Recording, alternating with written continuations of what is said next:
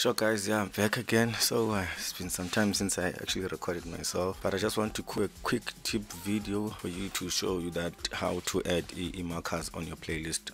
This will help towards the next video that I'll be making on how to arrange our tracks. So let's just get into it. So let's head on over to FL Studio on our playlist. So this is a song which I'm currently done with, so it doesn't actually matter, but what I want us to do is to add markers here. So what you should do, make sure this cursor is right here at the beginning. Once it's here, go to this drop down saying time markers. See, this is so from then just add one and then it will give you a name. So you can write intro here and then boom. And then from here, what the hell is this? And you can always right click on small, especially on this like adjacent line here, not on these numbers because it won't do anything when you right click. But once you right click just underneath the number, you can be able to add a marker. And then maybe let's call this synth, whatnot, doesn't really matter. Then you add another marker here. We can name this probably say chorus, if there was a chorus on this song. Yeah, so that's how you do it. So the only thing you should be careful of is that if you don't have this one here at the beginning already, you cannot actually mark any of these. So for example, if I delete this one there, this one there, this one there, can't do anything. And then we have the cursor here. So when you drop down time markers, actually you can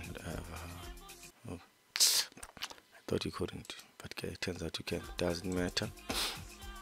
But yeah, so what we will do on the next video is we're going to arrange a song. Not really this one, but I want to show you a simple trick on how to be able to arrange a song, just like other dope producers. Sure.